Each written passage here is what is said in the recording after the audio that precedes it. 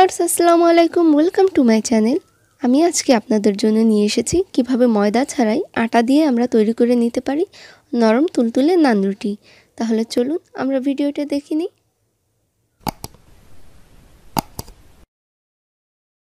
এখানে আমি দিয়ে দেব 1 টেবিল চামচ পরিমাণ ইস্ট।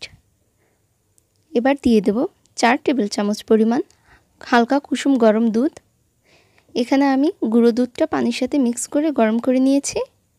আপনারা চাইলে খাঁটি গরুর দুধও ব্যবহার করতে পারেন। এবার আমি ইস্টটাকে খুব ভালো করে মিক্স করে রেখে দেব 15 মিনিটের জন্য, যেন ইস্টটা অ্যাক্টিভ হয়ে যায়। ইস্ট মিশিয়ে নেওয়া শেষ, এবার আমি রেখে দিব। সাধারণত ময়দা ব্যবহার করা হয়, কিন্তু আপনারা চাইলে আটাও ব্যবহার করতে পারেন। আজকে আমি সেটাই দেখাবো যে আটা ব্যবহার করলেও রুটিটা কতটা ফ্লাপি হয়।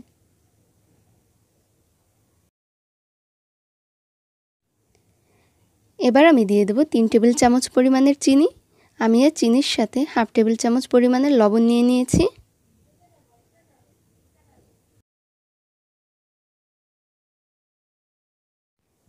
দিয়ে দিচ্ছি 2 টেবিল চামচ কুকিং অয়েল। আপনারা এখানে চাইলে বাটারও ব্যবহার করতে পারেন, আমি এখানে কুকিং অয়েল ব্যবহার করেছি। এবার আমি হাতের সাহায্যে সবগুলো মিক্স করে নিচ্ছি।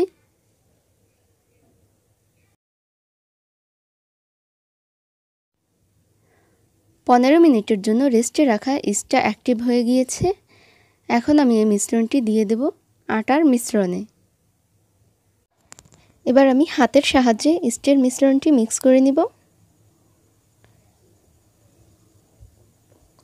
এ পর্যায়ে প্রয়োজন মতো পানি দিয়ে আমার ডোটা তৈরি করে নিতে হবে। আমি এখানে হালকা কুসুম গরম পানি নিয়ে নিয়েছি। নর্মাল পানি দিয়েও আপনারা এই ডোটা তৈরি করতে পারবেন। ডোটা খুব ভালো করে মথে নেওয়া শেষ।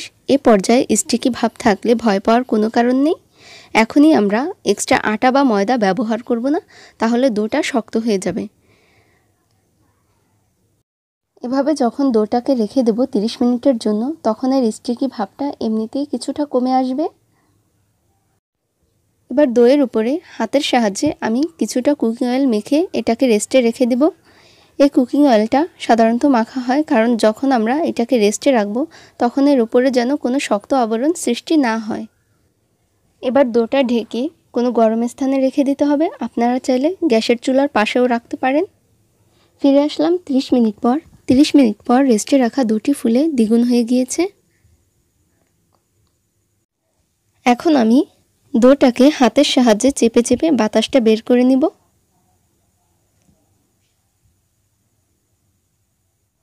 ডোটাকে আমি আবার একটু মথে নিচ্ছি। ডোটা প্রথম দিকে যতটা স্টিকি ছিল, এখন সেই স্টিকি ভাবটা অনেকটা কমে এসেছে। আমি খুব ভালো করে ডোটা মথে নিচ্ছি, যেন ভেতরে কোনো এক্সট্রা বাতাস না থাকে। এই পর্যায়ে ডোটা যদি আপনাদের কাছে স্টিকি মনে হয়, তাহলে অল্প কিছু আটা বা ময়দা দিয়ে আপনারা ডোটা মথে নেবেন। আমার ডোটা মথে নেওয়া শেষ। এখন ডোটাকে আমি ছোট ছোট রাউন্ড শেপ করে নিব। আমার নান তৈরি করতে যতটুকু প্রয়োজন আমি ঠিক ততটুকু পরিমাণের নিয়ে এভাবে রাউন্ড শেপ করে নিচ্ছি।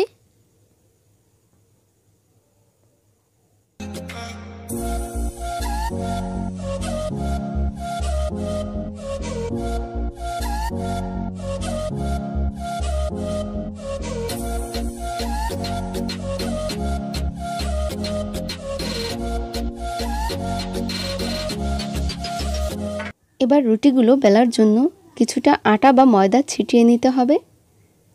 এরপরে আলতো হাতে রুটিগুলো বেলে নিতে হবে। আমি এখানে খুব বেশি মোটা করব না, আমরা সাধারণত যেমন রুটি খাই তার থেকে সামান্য একটু মোটা রাখব। রুটিগুলো তৈরি। এবার এটাকে আমি রেখে দেব 5 মিনিটের জন্য। এভাবেই চলে যাব পরের প্রসেসে। এবার একটি ফ্রাই প্যানে আমি রুটিগুলো ভেজে নিব। এই পর্যায়ে আমি হিটটা মিডিয়ামে রেখেছি। আমি রুটিগুলো কিন্তু খুব মোটা করে বেলিনি, কিন্তু এটাকে যখন আমি তাপে দিয়েছি তখন এটা অনেকটা ফ্লাপি হয়েছে, দেখতেই পাচ্ছেন। আমি এভাবে উল্টে পাল্টে রুটিগুলো ভেজে নেব।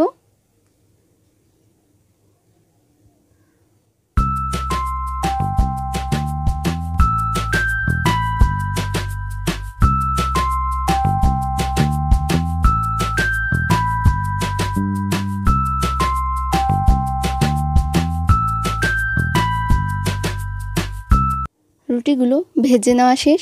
এবার আমি আপনাদের দেখাবো এগুলো কতটা সফট ও ফ্লাফি হয়েছে। আপনারা ময়দা দিয়ে করলেও সেম প্রসেসে করবেন। রুটিগুলো কিন্তু খুবই সফট। আমি কিন্তু খুব মোটা করে বেলিনি, তারপরও এগুলো অনেকটা ফ্লাফি হয়েছে, দেখতেই পাচ্ছেন।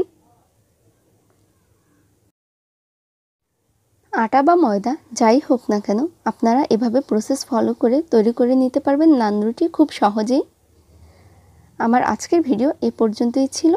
আপনাদের ভিডিওটি কেমন লাগলো সেটা অবশ্যই আমার কমেন্ট বক্সে জানাবেন। ততদিন ভালো থাকুন, সুস্থ থাকুন। আল্লাহ হাফেজ।